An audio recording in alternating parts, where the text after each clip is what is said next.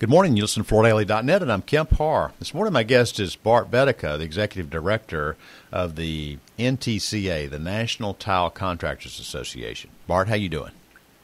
I'm great, Kemp, and thanks for having me. It's always good to visit with you. Yeah, I wanted to catch up with you about the TSP virtual event that was end of October. Before we get to that, though, let's catch up on a couple other things.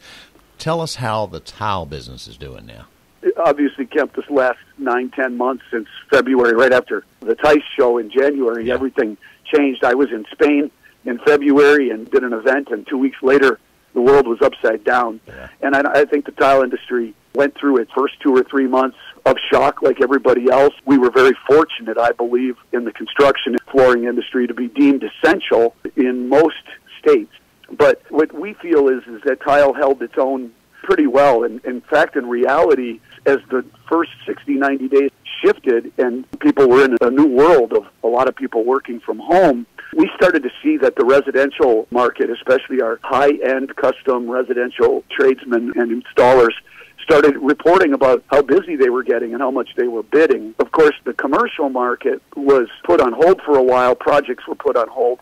And when that picked up, then the commercial market gained some momentum as well. So right now, everyone's pretty busy. We have concerns moving into next year for sure, especially on the commercial side. So it's your sister association, it's the Tile Council of North America that actually tracks the statistics around shipments. And I know they had a second quarter report which showed it being way down, but they haven't come out with a third quarter report yet, have they? I have not seen the third quarter report. I'm sure it's coming very, very soon. Well, at Total Solutions Plus, Laticrete International gave a report. The recovery in the third quarter was pretty significant for the tile industry. Yeah. So I think we'll see that we did come back in a more positive note, and especially the reports are, Kemp, that the remodeling market, where people really decided to invest in their homes, really helped the rebound. And tile fits remodeling very, very well. And I think that's where we have some level of optimism. Yeah, let me run through some dynamics that we tracked. So on the residential side, the builders' numbers are strong.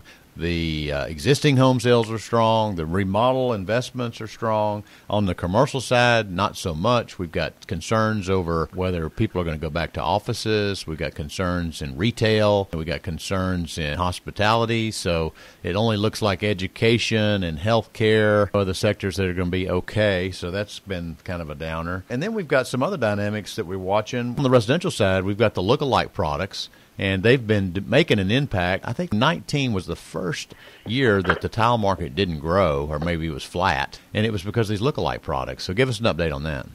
Well, there's no doubt about it. And there's a lot of factors, I think, that go into, lookalike products having effect against products like tile and I would say probably the wood industry as well. And some of it is obviously price, as you said, and the cost or availability of labor. Part of our problem for a while has been having actual installers available to do some of the work. And if you can't do that work on a timely basis, then a lot of consumers will quickly opt for an alternative product.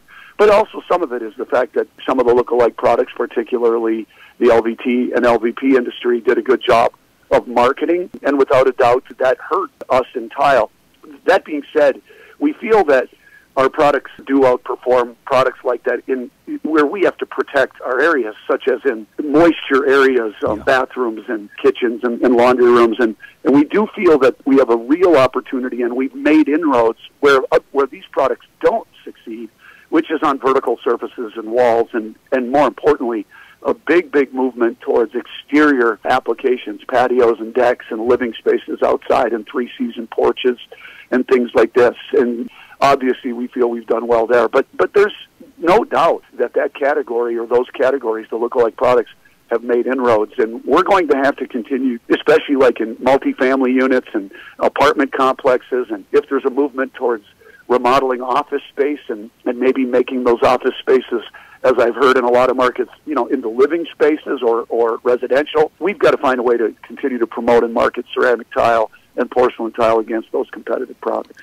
Some of these lookalike products have been saying they're waterproof, and most people know the only truly waterproof, the product itself might be waterproof, but the true waterproof installation is the tile floors. And I'm just wondering, I know you've done the ytile.com, but you just need to pound your chest on the waterproof thing, don't you?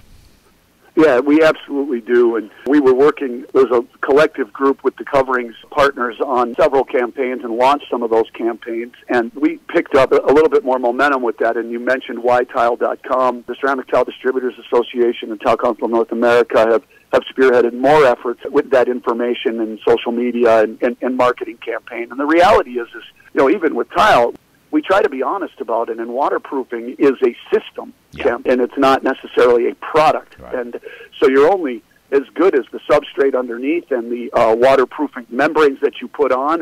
And so what we really try to promote is that when our system is installed properly, the tile with the proper products, and you follow industry standards, that this is when you can have products that really perform. And one of the most unfortunate things, and it is a concern we have about the lookalike products, is that any failures, especially moisture or waterproofing failures that can create either damage to living space or mold or mildew, are just a black eye for the flooring industry. So all we generally try to promote or ask is that products are marketed and promoted and installed where they belong.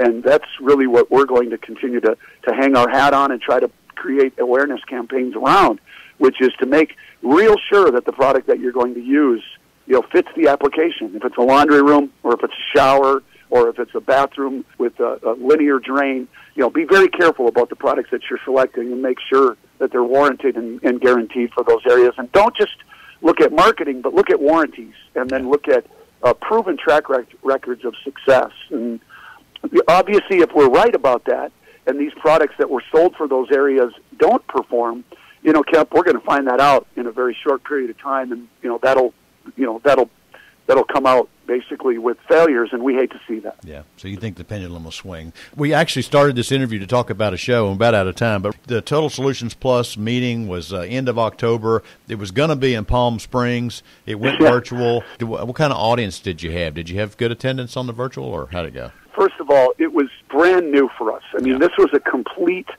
virtual event. We had seen some other associations do this, and as tile groups, we had no experience with that, and it definitely was a process of trying to figure out. Total Solutions Plus is a full 2-day complete industry conference, as you know. Right. Trying to take that kind of concept with professional speakers, that's really a concept that's based upon networking, and making it a virtual event was a real challenge. Right. So we broke it up in short segments over 5 days rather than 2 full days.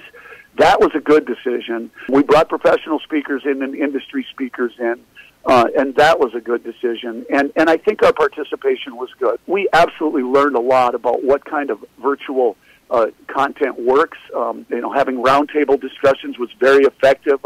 A little happy hour at night where everybody kind of toasted and said how much they missed each other was very effective.